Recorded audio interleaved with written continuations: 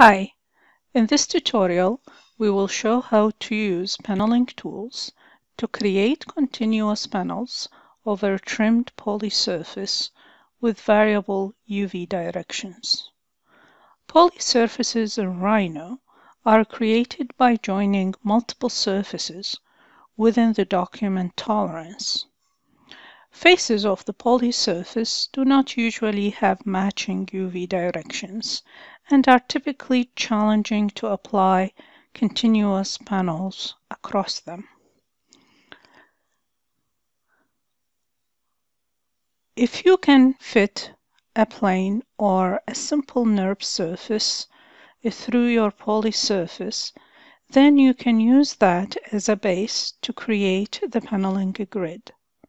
Then project or pull the grid points to your polysurface. Make sure that your fit plane is fully contained within your polysurface so that all your grid points are projected.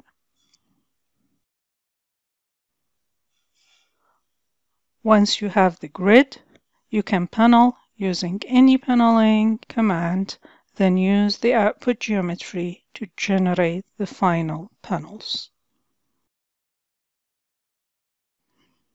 In this case, go to PanelingTools, create paneling grid, and since we have the best fit plane, we can select that and divide by number.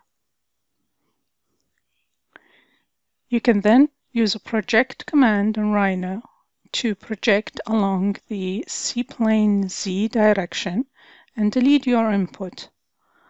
Select the polysurface, press enter, and then your grid points are projected to your polysurface. You can delete the plane.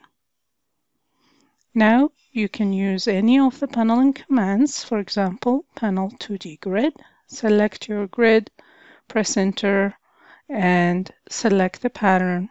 In this case, use the default pattern and the output of curves. Select these curves. With invert command, you can select the rest of the geometry in the scene and hide. You can use the multi-pipe command to create the 3D geometry. Thank you.